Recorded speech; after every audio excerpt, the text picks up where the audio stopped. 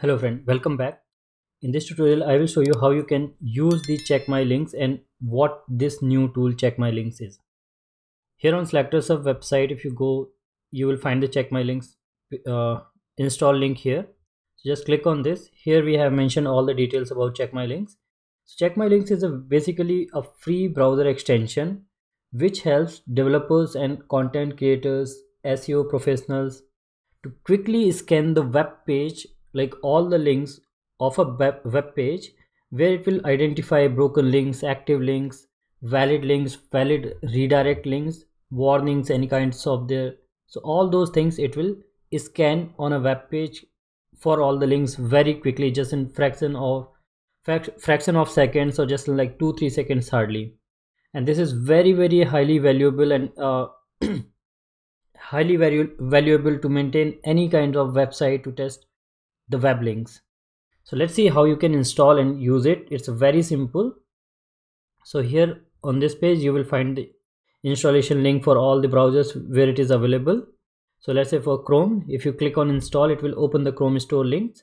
Here you have to, how you can install, just click on add to Chrome, then add extension. Once you have added the extension, it will show something like this. You can close this pop-up, and here you will not be able to see the logo. So what you have to do, click on this default extension icon here and then pin it to toolbar. So you see that the check my links logo is here now. Now you can open any website on which you want to verify the links, for which you want to verify the links. Just after opening the website or the web page, just click on this check my links logo and it will fetch all the links and verify them and show the result. So here you can see it is showing total 232 links. 230 is valid, 2 is valid redirect links, and rest like warning 0, invalid links 0, export all. So all those options are there. So this is showing at high level. Okay, now let me show you on some other page as well, like let's say where it will show more details like valid, invalid as well. So here on linkedin.com, let's say we open this, and here you can see that it's showing 107, and then whatever will be there like valid, invalid. The links count can be different because this is a social media platform.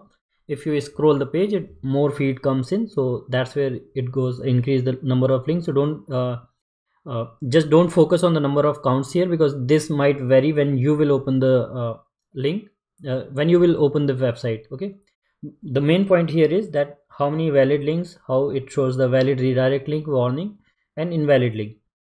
Here what all other features are there, like here it used to highlight in green color, and suppose you don't want the valid link and valid redirect links, you want in like quite a different color. So let's say this is in valid color, valid green one, quite a darker one, and this is little different. So if you want to change the color of this in valid redirect link, you can change. Or suppose you want to change this green color, then you just click here and you can just change like whatever color. Let's say you want in blue color like this, so then you can change the highlighting color as well. So that's one of the really good feature, like it is highlighting invalid links in red color. So in that case you just click here and you can change the color of like whatever it is highlighting. So this way you would be able to change the color as well. And if you ever want to like reset all the settings, you just click on this reset all button and it will make it to the default whatever it was.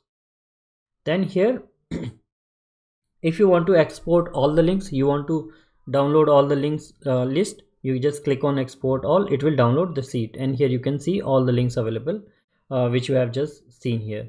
Or if you don't want to download and you just directly want to see it here itself without downloading the file, click on view all. Here it will show you all the links. Here you can see in this local file here, it shows the status code action if you want to view any of these links, and all the links are available along with their status code, like what is the status code for that particular link.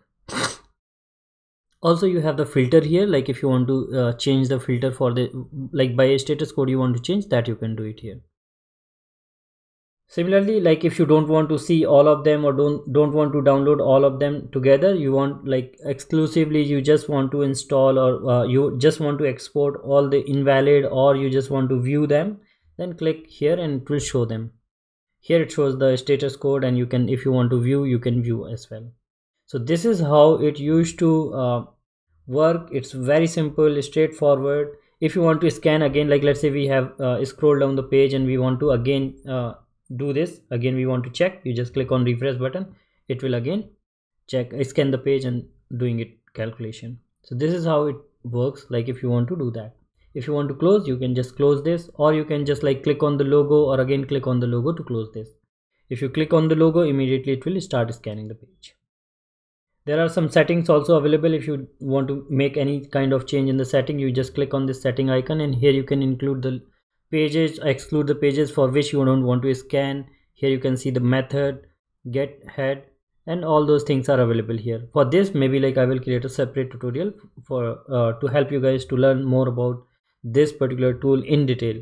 So this was a quick tutorial about how you can check how you can use the check my links to check the links on a web page, and how you can make the best use of this particular very simple utility, yet to save a lot of time. I hope you guys will enjoy this particular tool. It is already being used by more than 6,000 users just in Chrome store. It's also available on Edge, Opera browser, Brave. For all the Chromium based browser it is available.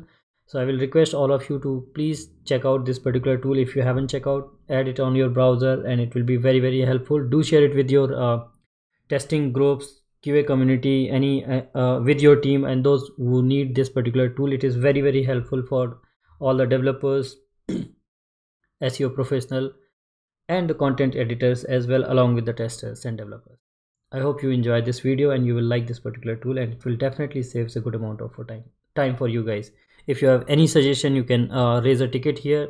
You will find more things here, and we will be keep adding like installation, how to check, features, video tutorial, benefits of using this particular tool.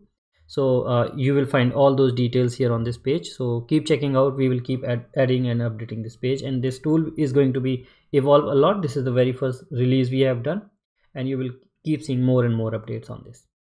Thank you so much. Please like this video and subscribe to the channel.